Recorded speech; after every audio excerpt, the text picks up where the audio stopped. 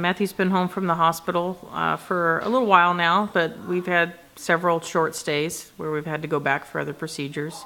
So we've been home with IVs. We've got the antibiotics all complete, and now we have a nurse that comes twice a week to help change the dressing and to take the labs so that we don't have to drive to San Francisco just to get labs done. Remember? I got a text message from somebody, and they asked if they can friend me on Facebook. They had an important message they wanted to get to me. So of course I did, and I read this message and I couldn't believe it. It was our son's donor's mother who was reaching out to connect with us. And she said she'd been following Matthew's story ever since suspecting that he was the recipient of her son's liver and kidney. We've been contacted by Maggie, and we've opened up communication with her, and we've invited her to our house today to meet with us, and we can meet with her. We can sit down and hopefully have a better understanding of her family and her son, and we can introduce her to our son and our family, and hopefully that helps her get some closure with what she's been going through. You get lots of stuff there, huh? Cute Billy. We know he's 22 years old. He is a recent Army vet. He did one tour. He was going back to college, and unfortunately he passed in a car accident back in June. For me, it's extremely important for people to understand that her son was not just a donor. He was not just our son's donor. Her son was a person and had a life, and just being a donor is just one part of it. I hope that she can find peace and that we have a good meeting.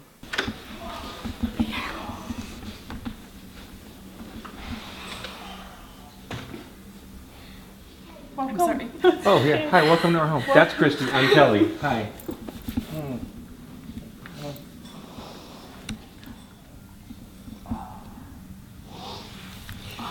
I knew I brought down tissues for a reason. Here, come on in. Can you say hi? Tell Maggie thank you. How do you say thank you? Oh, the first one was liver and kidney, 2-year-old male. The second half of his liver went to a 51-year-old male. Oh, wow. Wow. Okay. At Cal Pacific. His heart went to a 53-year-old male at Cal Pacific.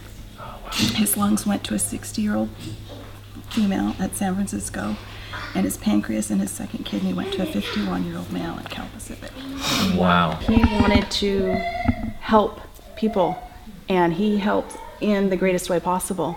And he would absolutely have been completely for me coming down here and meeting you all.